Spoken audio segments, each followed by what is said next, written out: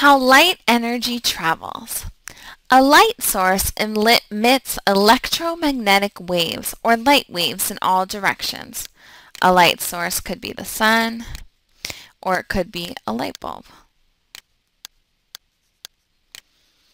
Light waves travel in a straight line at the speed of light, which is very, very fast, around 186,282 miles per second. Unlike sound energy, light doesn't need a medium to travel through, so it can travel through a vacuum, like space.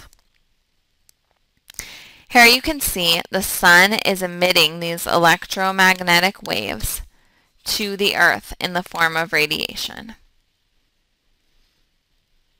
The way that we interpret light depends on wavelengths, and different wavelengths are interpreted as different colors. We actually can't see most wavelengths. The longer the wavelength, the lower the frequency.